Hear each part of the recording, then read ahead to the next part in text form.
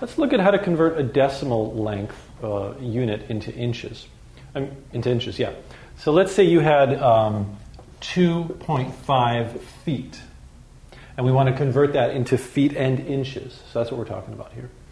The key is that a lot of people want to make it 2 feet, 5 inches. But it's not actually. It's because the 5 inches, the 0.5 inches, there aren't 10 inches in a foot. So 0.5 meaning half, right? So we have 2 feet, that's easy. And then we have another half foot.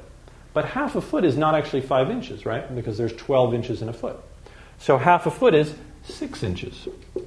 So 2.5 feet is 2 feet, 6 inches. Let's take another one. Let's take 2.75 feet. Same thing. A lot of people want to say 2 feet. Or this one's even weirder to actually use your decimal. If you said 75 inches, that's obviously wrong. Or 0.75 inches, that's wrong. So what it is it's going to be 2 feet and then 3/4, right? 75 out of 100, which is 3/4. It's going to be 3/4 of another foot. And so that's going to be 8 inches. Now, how would you do that if you can't do that in your head? Here's the trick.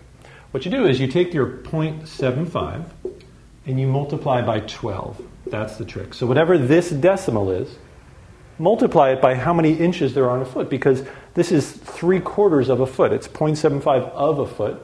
A foot is 12 inches. So you take that decimal, whatever it is, multiply it by number of inches in a foot, and you'll get 8, or you'll get the amount of inches that you're supposed to have.